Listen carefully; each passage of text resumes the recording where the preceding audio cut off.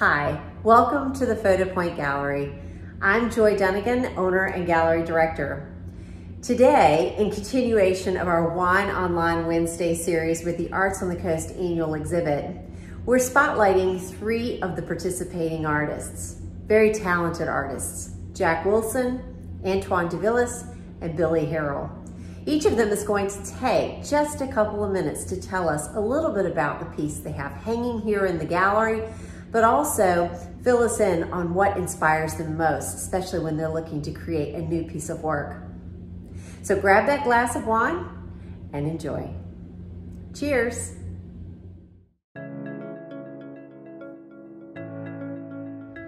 Well, I used a drone, obviously, to get up the elevation to take this photo, and the drone that I use is a really good photography drone. It's got a Hasselblad camera on it that DJI and Hasselblad had a collaboration and built this really super drone camera, and as you can see, it really picks up a lot of color and just does a beautiful job with photography. This photograph was processed from 5 different images of different exposures to create a HDR image, and it really has stunning colors and a whole lot of detail from the 20 megapixel camera on the drone. So, you know, it's just, I love going out and doing these things and being able to see these kind of results.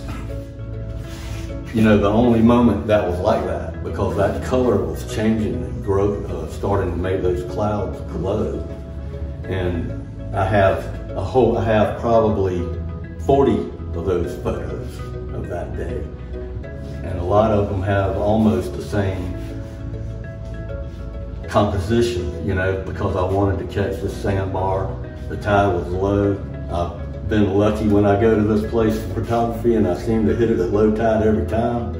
And it's just very dramatic, and the lines and the cloud, this line of clouds is just there, and the high clouds turn red, and just, anyway, I love Ossabaw more than any of the islands I've found over the years. It's just so wild, and it's really just it's a miracle that it's been saved in the pristine condition that it's in, and as you can see, it's a beautiful place.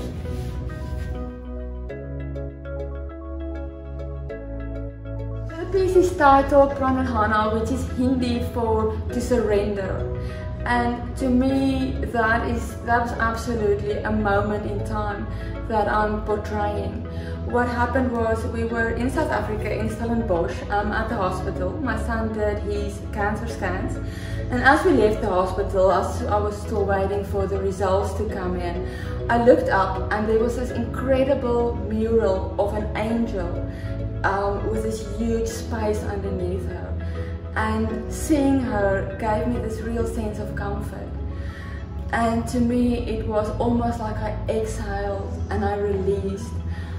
Thinking of one of my teachers, Thich Nhat Hanh, and he's teaching about meditation and about how to surrender, how to be absolutely present in that moment and release the things we cannot control.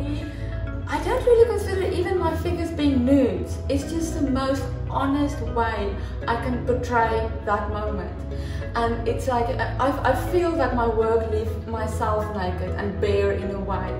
And that's the same with my figures. I started at, I think, in my late teens. And I remember being told, oh, it's a phase and you'll move on. And today it's more than 20 years later and I still haven't moved on. Yes, they changed, and my palette changed, and my technique changed. But doing nude, figurative, emotional figures has been a constant all the way through my life. I think space was a brilliant theme, because there's a cohesiveness all the way through the show, but it was very open for interpretation. And I think it's endless what artists could do around this theme. So yeah, I think it was brilliant. Well, one thing I love about the coastal part of Georgia is the marshes, obviously, and the little bits at low tide of just white sand that show up. It's not like the marshy mud that we see a lot of times.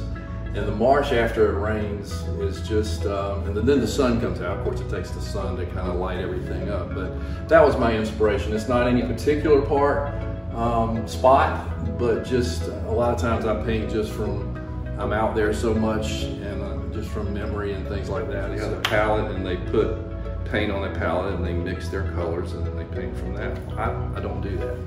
I take the tube or whatever I'm using and I put that on the brush and I paint that on the canvas, and then I'll get another tube and mix it kind of as I paint. That's how I do it. You know, if truth be known, I really enjoy doing abstracts more than I enjoy this type of stuff. But so what I've tried to do is combine both of them. I wouldn't consider this terribly abstract by any means, but I've found some really cool molding paste and this pumice that I was talking about, and I just like to maybe use it on a horizon sometimes, just to give it some dimension. Or I've done it pretty heavy, kind of maybe what might be looked at as an oyster rake or something like that. The Arts on the Coast and your Photopoint Gallery here have given me an opportunity to kind of get my stuff out there and show it. And, I just love the way y'all are marketing,